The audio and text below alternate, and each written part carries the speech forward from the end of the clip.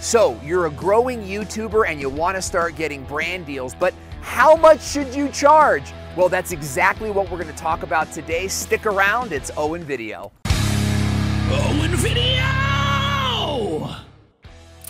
Hey, welcome back to the channel. I'm Owen Video. I'm a YouTube and a TikTok influencer, and on this channel, I teach video creators like you how to grow a profitable YouTube career, so be sure to subscribe.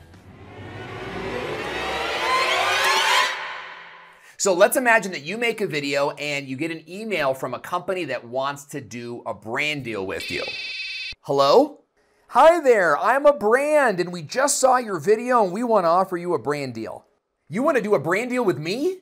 Well, that's amazing. How much do you want to pay me? Well, not only will you get to work with our stellar company, but we'll also give you a free hat. A free hat? Awesome! When do we get started? Awesome! We got him.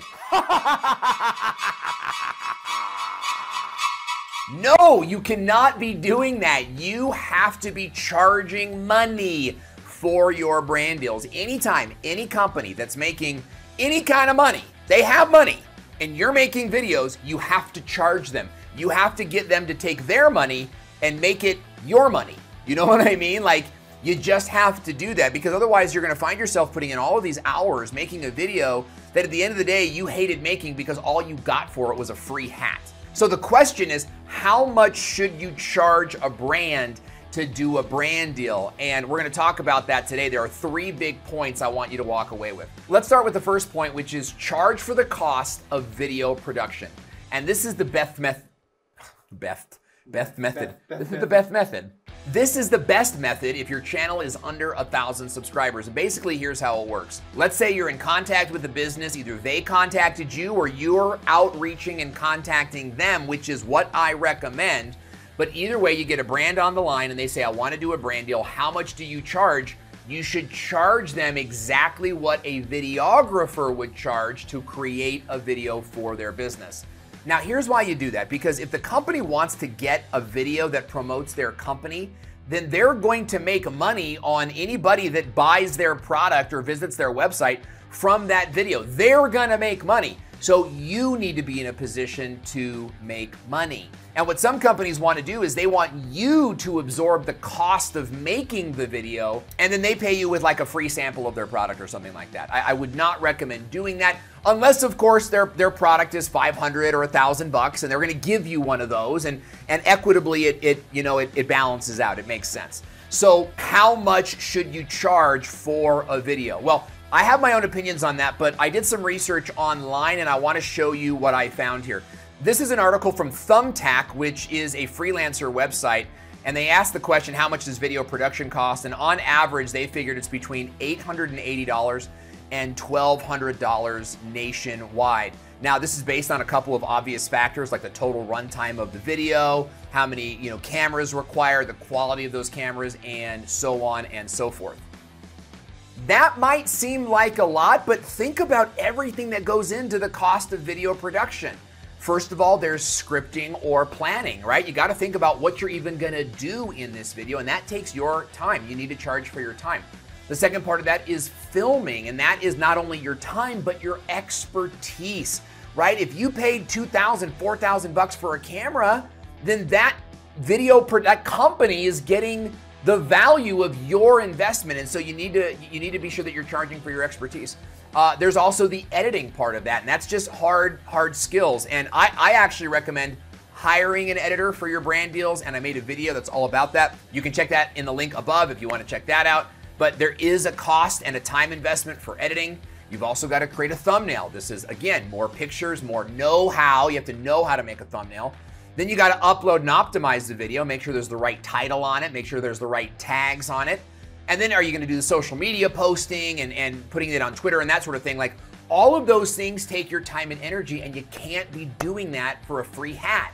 Now, I will say this. This is the best free hat that I've ever gotten in my life, and it's from my good buddy Roger Wakefield over on the plumbing channel. Love you, Roger. So Thumbtack says that you should charge $880, but if it's your first brand deal and you're getting used to brand deals, I would actually recommend that you charge about $500 and then ask for at least one free product as well, because free stuff can be cool as long as you're getting paid as well. Now, you can charge less than $500 if you want, but I wouldn't recommend it. That brings us to tip number 2, and that is you can charge based on the amount of views that your average video gets. Now, this is generally reserved for when your channel gets a lot bigger, but generally speaking, this is not the way that I want you to charge because you're gonna get paid a lot less. But here's the thing, YouTubers do this because they wanna feel bigger. Look, when I wanna feel bigger, you know what I do? I put on my son's clothing. I do, because I burst out of it and I'm like, oh my gosh, I'm growing. My muscles is getting big, right? But for the most part, that was ridiculous. But for the most part, I just totally lost my place in that. As a video creator, I want you to be more focused on making money rather than feeling like you're a big YouTuber, because you're gonna wake up one day and you're gonna realize that you're making a lot of money. I will never forget the day that I woke up and realized that I was making 100 grand a year. Okay, this is a couple years ago. But, you know, I never thought that that would be possible for me, and it changed the way that I did everything. Because I didn't focus on how famous I was focusing on how much money I was making. But let's go back to number 2, which is how to charge for the cost of views. So let me show you just how YouTube monetization works, okay? So first of all, here's how traditional YouTube monetization works. The advertisers pay YouTube a chunk of money to play their ad in front of a whole bunch of videos. And YouTube then pays you a small percentage of what the advertiser pays them. This is called CPM, okay? And CPM stands for cost per mil. Mil means 1,000, so in this case. So it's based on 1,000 units. So let's say that the CPM of a video is $40 and your video gets 10,000 views. Well, that would be 10 times 40 equals $400. Or in other words, a video that gets 10,000 views is worth about $400. So knowing this, what you would do as the channel owner is that you would charge the brand deal the same amount of money as YouTube would charge the brand if they were running ads. In this case, you would charge $400 for a video that's gonna get around 10,000 views.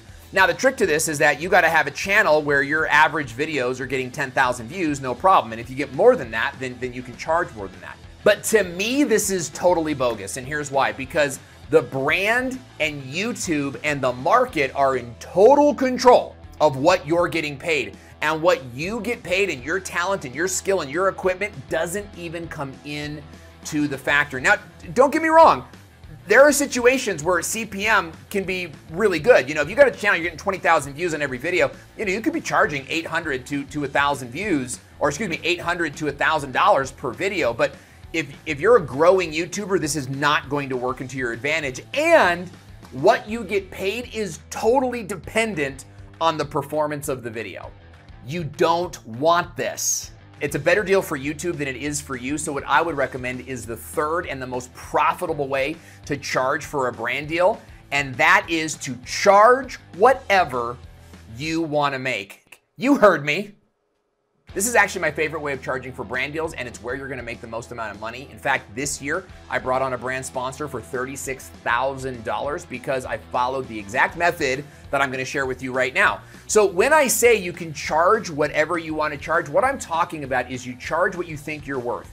And this basically will combine the costs of video production, thumbnail production, also your influence or your talent on screen, plus the cost of your time working with the brand, taking phone calls, writing emails, signing contracts, pitching ideas, right? All of these things eat up your time, and you should be charging for it. I mean, think about this. Think about the people that work for the brands, okay? The people that work for the brands, they're getting paid for every email they send you because they're on salary, right? So every email they send you, every phone call they make, they're getting paid. Why shouldn't you get paid, right?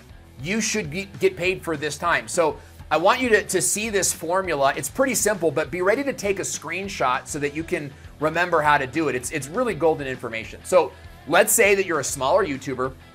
Maybe you're like under 1,000 subscribers and you want to make $2,000 per month, okay? And let's say that at your current schedule, you're able to produce 4 videos per month. Well, if you break that down, then your cost per video is $500 per video. And what does that sound like? It sounds like tip number one, dog. That is exactly the tip that I gave you in the beginning, is to charge about $500 for video, okay? But let's take that even one step farther. Check this out. Let's say that you're a small YouTuber and you want to make $5,000 per month in brand deals.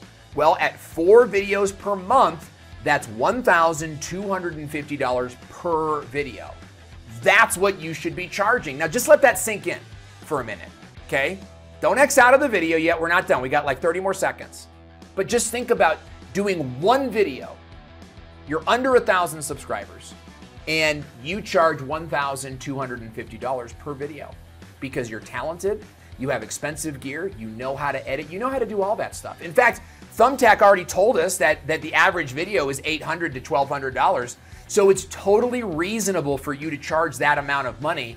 You just have to like deliver it like powerfully. You can't be like, oh, $1,000 maybe. No, you'd be like, hey, a video of this caliber is well within my wheelhouse. I'd love to do it for you. It's gonna cost you $1,250. Where do you sign?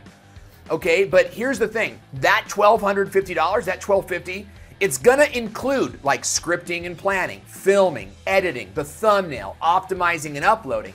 But if you still feel like that's too much money, you can add in some additional perks so that the brand feels like they're getting a better deal.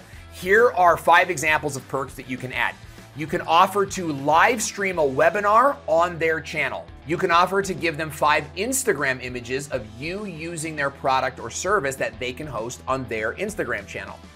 You can post about the brand in your stories. Think about this, man. You got a Facebook story, maybe a LinkedIn story, and a YouTube story if you're bigger, and an Instagram story. You should never, ever put a brand deal video on a story if the brand did not pay for that, okay? Now, you can add it in as a perk for sure, right? But you should never do extra stuff for brands unless it's a part of the package deal, okay? So another thing that you could do is you could send an email to your list about the brand and include some purchase links and maybe make some sales for them. Or you could do a live stream on your channel that is about the brand's product or service. All right, my point is this. You need to use all the tools at your disposal to add value to the deal so that the brand feels like the $1,200 is worth it. Look, I've been following this strategy for a long time. I'm really good at getting brand deals, and I highly recommend that you watch the rest of the videos in this series and start getting good at finding brand deals, finding sponsors, charging them the right amount of money, and making more money as a YouTuber, because you don't have to be huge to make a full-time career on YouTube. You just have to know how to do it. So watch this video next. I can't wait to see you there. I'm Owen. See you in the next video.